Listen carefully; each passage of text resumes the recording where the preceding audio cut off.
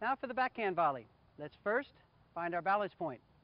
Put the tapping drill in, keep your feet moving around, get a little too close, get a little too far away.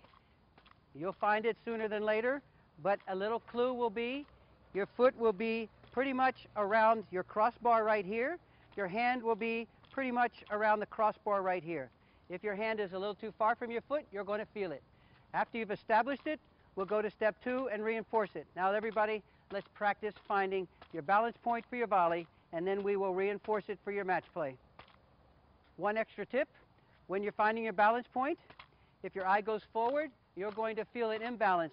Leave your eye back in here. As it comes towards you, just leave it there. You'll find your balance point. As soon as your eye moves forward, that changes your internal balance system. Train your eye back here for your balance. Okay, go to work.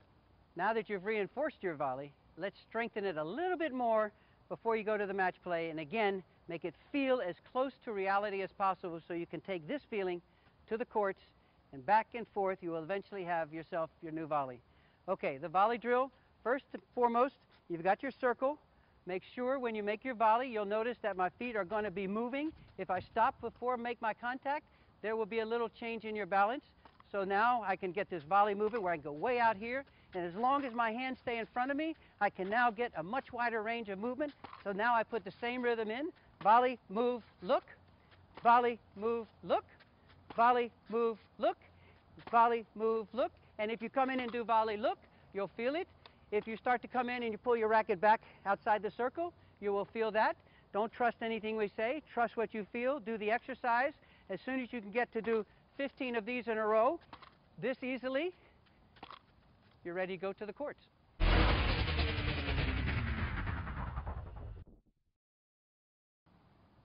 Okay, what about the underspin? How do you make sure you're getting underspin? Actually, the entire system builds it in automatically for you. Just watch the ball carefully. All you have to do is strike it.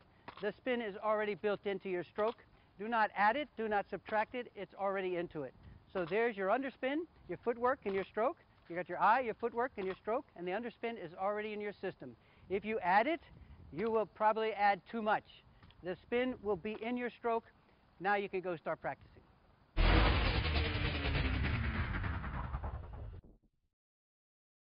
So now we've finished on the volleys, but let's suppose you want to work on the high volley. Well, just find a little table in your house or a little cart, set your eye coach up top, and then begin the same 1, 2, 3 system. And now you get the idea of your high volleys, and you can move over here, work on this shot, and build your eye back behind the ball so you're not looking over the net.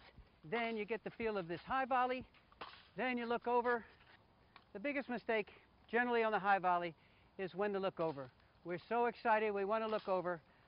Do this drill 15 in a row where you keep your eye right behind the ball, build it in, then look over, finish your stroke, then look over, finish your stroke, then look over, finish your stroke.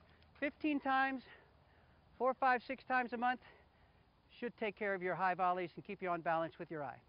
Okay, you've now just finished the physical part of the game, memorizing the skills, memorizing what your eye should be doing so you can coordinate all 3 units, your eye, your footwork, and your strokes to get yourself to the net.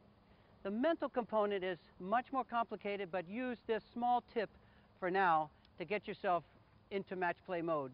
Whenever you see where you're going to go, only think get to your position and never think where you're going to hit it or how you're going to hit it. Leave your thought on just getting to position. This will allow your eye to be able to track the ball, get you in position, and eliminate distractions so that you can be on balance much better at contact.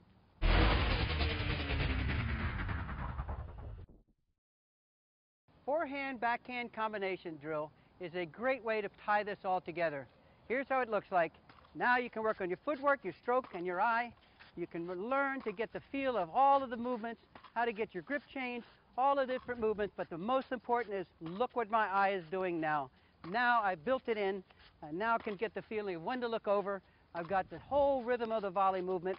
I know where to go, and this is a great warm-up exercise if you happen to go to a tournament or you want to work out in your living room.